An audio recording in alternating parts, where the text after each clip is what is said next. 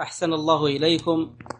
هناك من يقول إنه يجوز معايدة الكفار في أعياد الميلاد وتهنئتهم بها، وذلك لتأليف قلوبهم، فما قولكم؟ كل شيء فيه تأليف لقلوب الكفار نأخذ به ما لم يكن محرما في ديننا،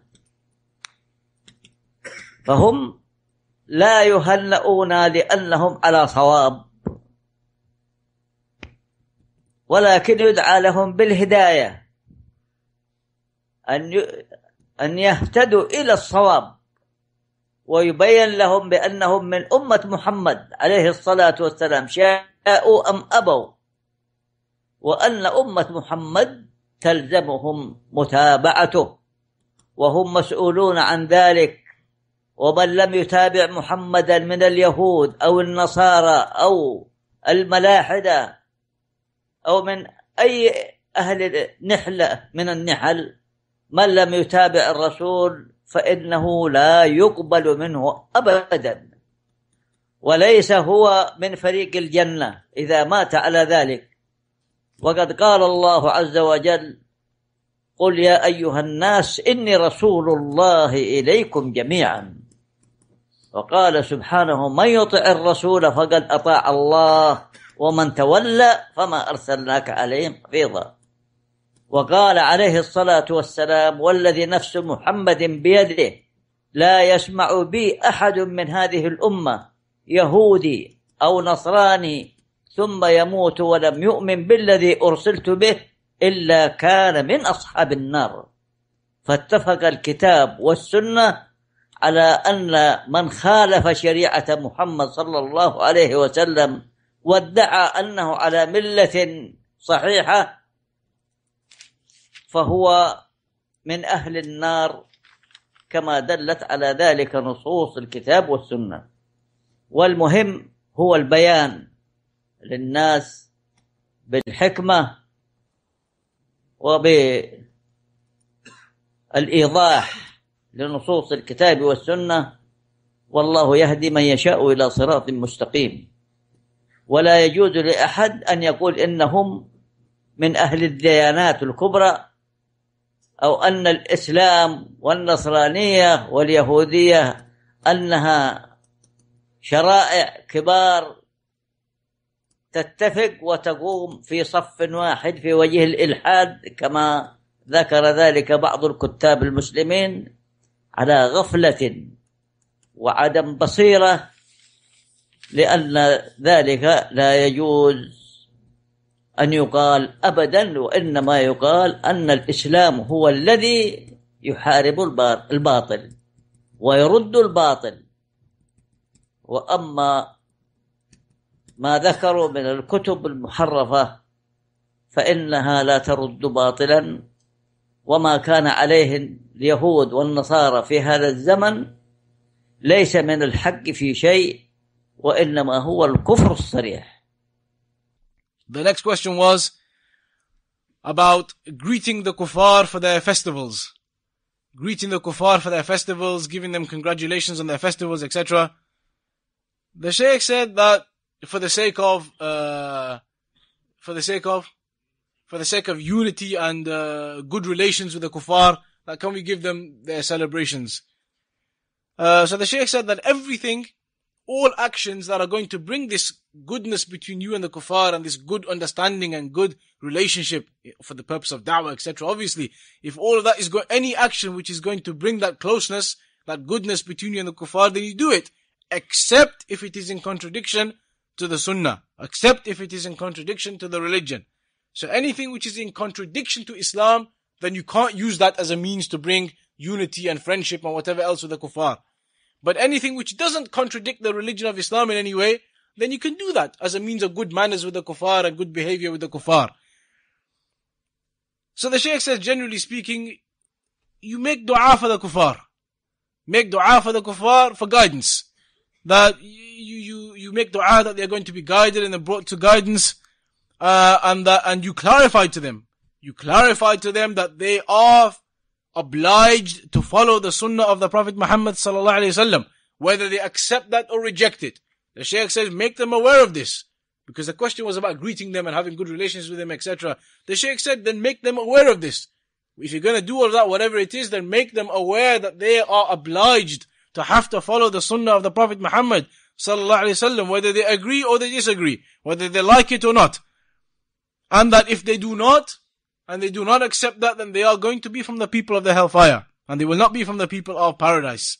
And that is, as the Shaykh mentioned, the ayah in the Quran, where the Prophet ﷺ said, Inni Rasulullahi ilaykum jami'an, that I am the messenger of Allah to all of you, to every person, not just to the people who are Muslim and born Muslim, but to the Christians, to the Jews, to all of the nations, to the jinn included.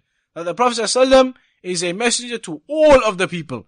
So you explain this to them. Similarly, the Shaykh mentioned the ayah from the Quran, Man yuti'ir rasula faqad ata'a Allah, that whoever obeys the messenger sallallahu alaihi wasallam, then he has obeyed Allah. Whoever obeys the messenger, Prophet Muhammad sallallahu alaihi wasallam. And then in one narration also, the Prophet sallallahu alaihi wasallam, he mentioned about how a Jew and a Christian or whoever it is, when they hear about his message and they don't listen to it and agree to it, then the punishment for them, etc. Meaning that every individual now, once the message of the Prophet ﷺ has come down, then they have to accept that. So the Shaykh says, what's important is, the important thing is, the question was about greetings and things. The Shaykh said, the important thing is that you explain these things to them. You explain these things to them and you try to guide them to this affair, and you make mention to them that this is the religion they have to follow. That's the key point that you have to be focusing on. And the Shaykh says, don't be like those individuals, these writers who are not people of knowledge or scholars, and they just write books here and there and social and whatever else, and they say, or they raise the rank and status of Judaism and Christianity. And they say Judaism and Christianity and Islam, they are the three big religions. They are the three big religions, the three big legislations. They were the three major big religions that are present. The Shaykh said you shouldn't speak this way. You shouldn't speak this way as if you're making Islam equal to the other two.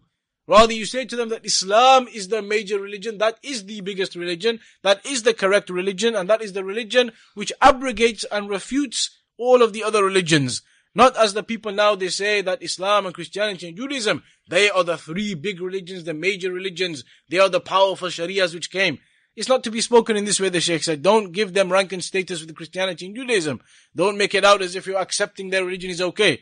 But explain to them that Islam is the religion which came and fought against those religions and refuted those other religions of Christianity and Judaism and whatever else, and that it is upon them to have to follow that religion of Islam and the Prophet ﷺ. So that was the advice of the Shaykh with regards to how to behave with the disbelievers.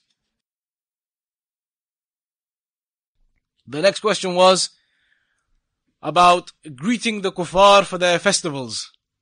Greeting the kuffar for their festivals, giving them congratulations on their festivals, etc.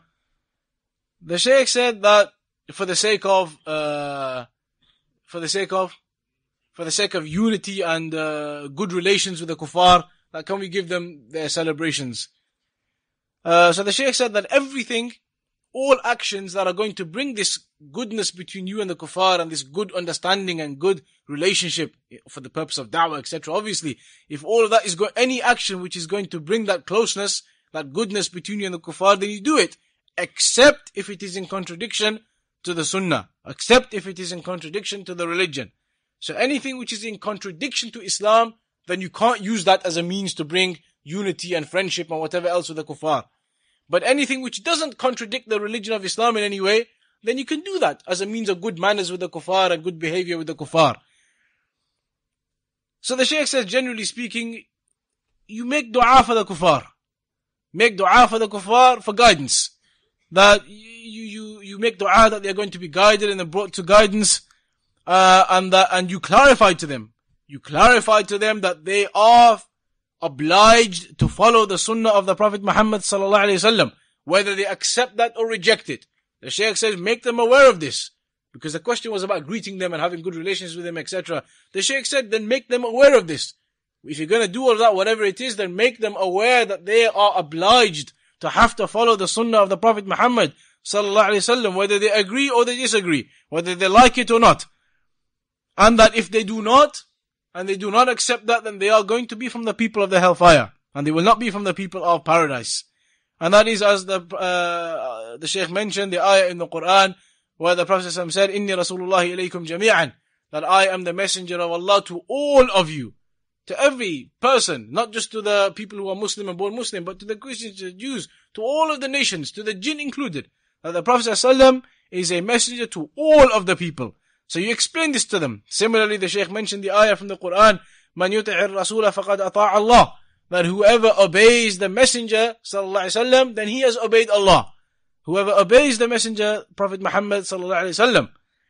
And then in one narration also, the Prophet sallallahu alaihi wasallam, he mentioned about how a Jew and a Christian or whoever it is, when they hear about his message and they don't listen to it and agree to it, then the punishment for them, etc. Meaning that every individual now, once the message of the Prophet ﷺ has come down, then they have to accept that. So the Shaykh says, the important thing is, the question was about greetings and things. The Shaykh said, the important thing is that you explain these things to them. You explain these things to them and you try to guide them to this affair, and you make mention to them that this is the religion they have to follow. That's the key point that you have to be focusing on. And the Shaykh says, don't be like those individuals, these writers who are not people of knowledge or scholars, and they just write books here and there and social and whatever else, and they say, or they raise the rank and status of Judaism and Christianity.